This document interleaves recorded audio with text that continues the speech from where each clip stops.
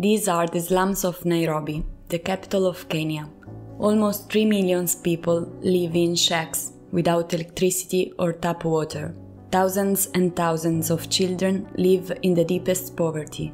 The inhabitants of Korogocho and Dandora, two of the biggest slums in Nairobi, work every day in the Dandora dump site, collecting industrial and medical wastes barehanded for just a few cents a day.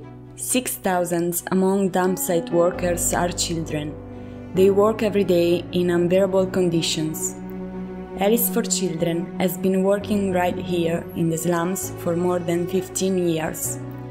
We provided more than 3,000 kids with the possibility to go to school and create a future for themselves. Thanks to our sponsors and our long-distance parents, we help our children grow. We know them one by one and we work to empower their dreams, thanks to our educational activities and our professional Italian food academy. All together, we changed life in the slum, helping one child at a time.